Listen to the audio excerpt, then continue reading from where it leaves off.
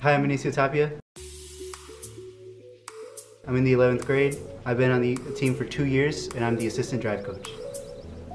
As assistant drive coach, I help our drive team coordinate how they're going to play during the matches, and I give them advice, and I also run scouting reports back and forth between the bleachers and the pit to give our drive team the most update information on how the other teams work.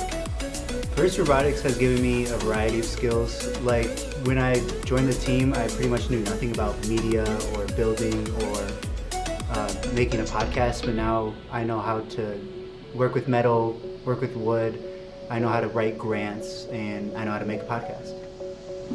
What made me want to be assistant drive coach was I was always into statistics and I watch sports a lot, so I thought, you know, maybe the first robotics game would be fun to try and coach. And I remember my first year, I was always into the game, I was always intrigued, even when we weren't playing. So I was like, you know, I kind of want to be down there on that field in some fashion, so why not just try out to become the assistant drive coach?